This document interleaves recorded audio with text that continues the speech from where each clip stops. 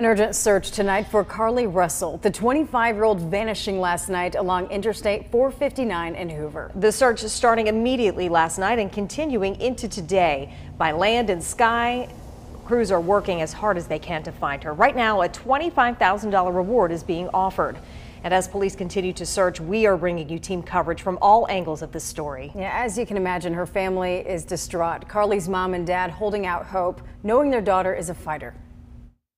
If it's a chance for her to put up a fight to try to save her life, she's going to do everything she can to put up a fight. So we're asking that the community, again, people even in other states, to do the same thing. If you can please spare any time, if you'll just go to gas stations, hotels, just anywhere. Can't imagine what they're going through right now. WVTM 13's Lisa Crane is anchoring our coverage tonight. And she gets us started this evening. Lisa, what do we know about this case and how it all unfolded? Well, we know 25-year-old Carly Russell called 911 last night at about 9:30. She had left work, was on her way home. She said there was a toddler walking alone on the side of 459. She hung up with 911 and then she called a relative. Now, at that point, we believe that she got out of her car to check on the child, thinking that police would be there at any time. Her relative said she heard Carly scream, and then while it seemed Carly dropped her phone, the connection continued. When police arrived, they found Carly's vehicle, her cell phone, and personal items, but no Carly and no child.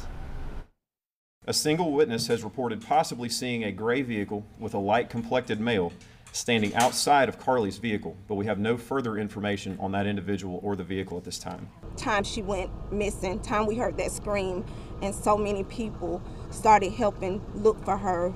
We've been from here to Tuscaloosa to Mississippi. Just checking hotels. Gas stations.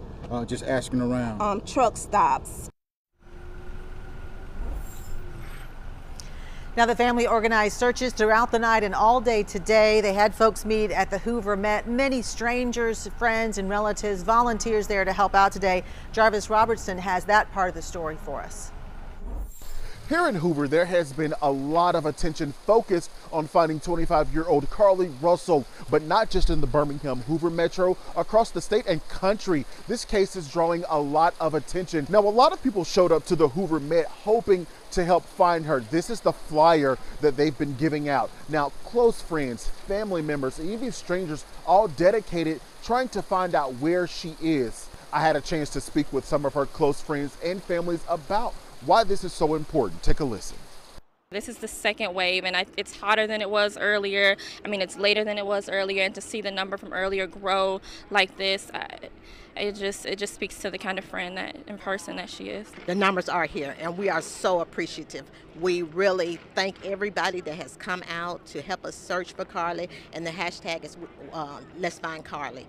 Now, although they may have gone home for the day, they're still not giving up in hopes of finding her. They will be back out tomorrow morning, starting at 8 o'clock at the Hoover Met again, looking for Carly Russell. In Hoover, I'm Jarvis Robertson, WVTM 13.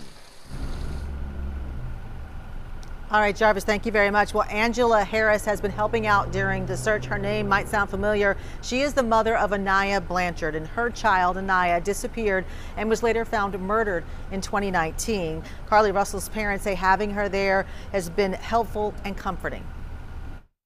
Well, my heart's breaking, first of all.